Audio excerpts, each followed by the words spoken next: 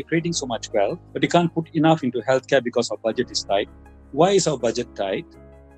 Former Sungai Siput MP Dr Michael Jeyakumar is calling for a review of tax policies to support the public healthcare system amid concerns over its sustainability.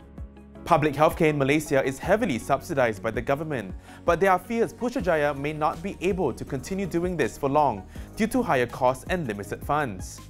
Jeyakumar, the Parti Sosialis Malaysia chairman, said the problem is that wages have not increased as much as they should have, despite the growth of the economy. If you look back in 1970, our GDP then was 11.8 billion.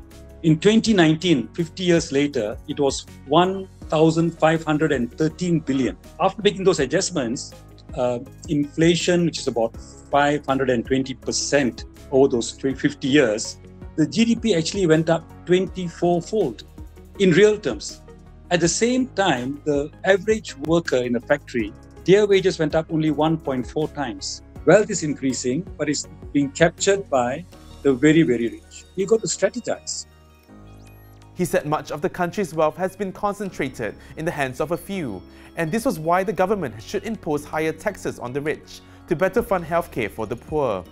Savings from subsidy rationalization and reduced spending, as well as revenues from taxes on luxury goods, should also be channeled to public healthcare. Sam Muchwa, FMT News.